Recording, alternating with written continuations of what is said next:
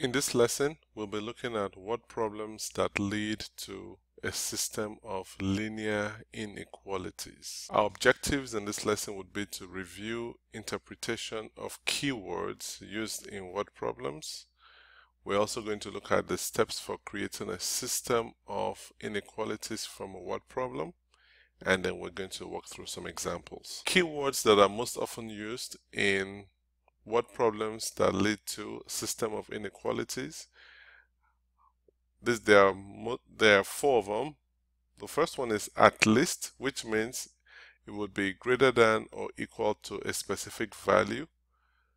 No more than or at most simply means it will be less than or equal to a certain value.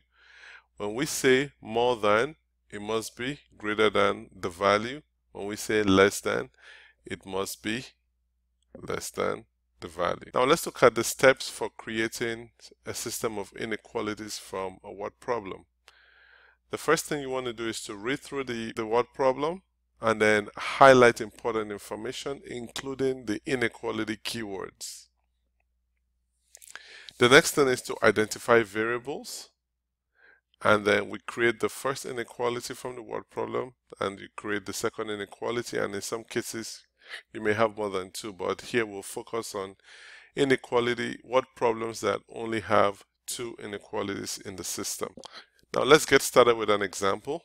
This example reads that Jonah is going to the store to buy candles. Small candles cost $3.50 and large candles cost $5. He needs to buy at least 20 candles and he can spend no more than $80. So let's take a look at the important keywords. So we have small candles here, and we have large candles. Now let's look for the keywords. We have at least, and then we have no more than. So we're going to identify variables. We're going to make small candles X. So let's put that here. X represents small candles, and Y represents large candles.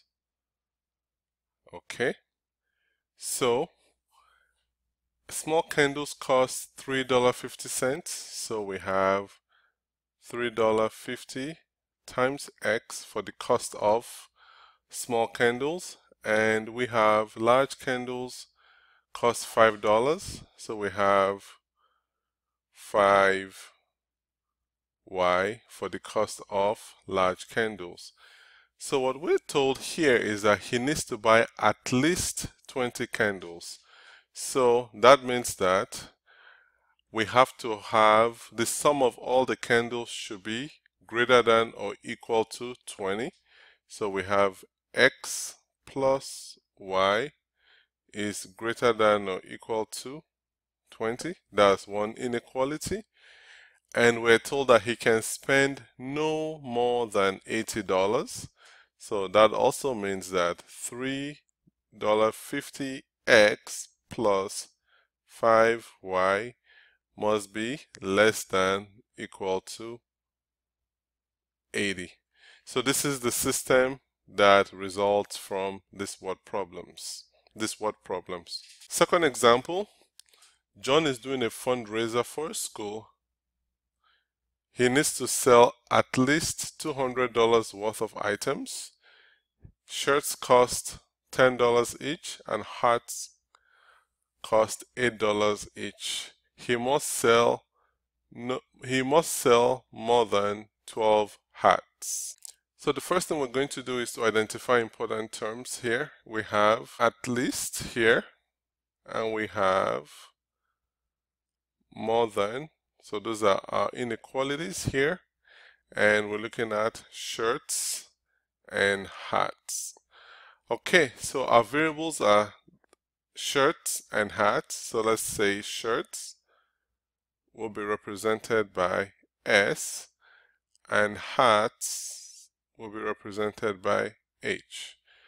Now we're told that shirts cost $10 each, so the cost of all shirts will be 10s, and hats cost $8 each, so the cost of all the hats will be 8 each.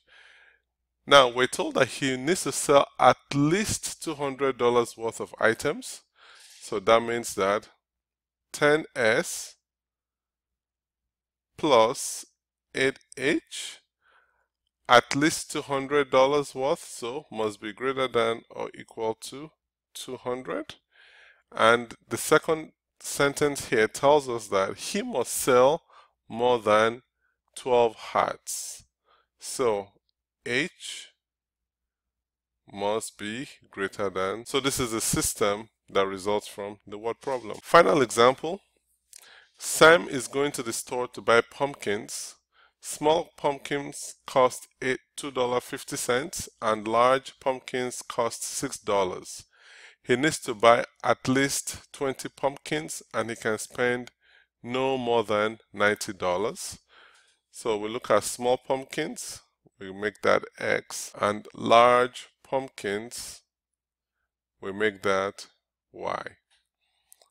So the total cost of the small pumpkins will be $2.50 multiplied by X, and the total cost of the large pumpkins will be $6 multiplied by Y. So let's pay attention to the important inequalities here. It says it needs to buy at least 20 pumpkins, so that means you have 20 pumpkins or more, and they can spend no more than $90. So that means you have to have it less than or equal to 90.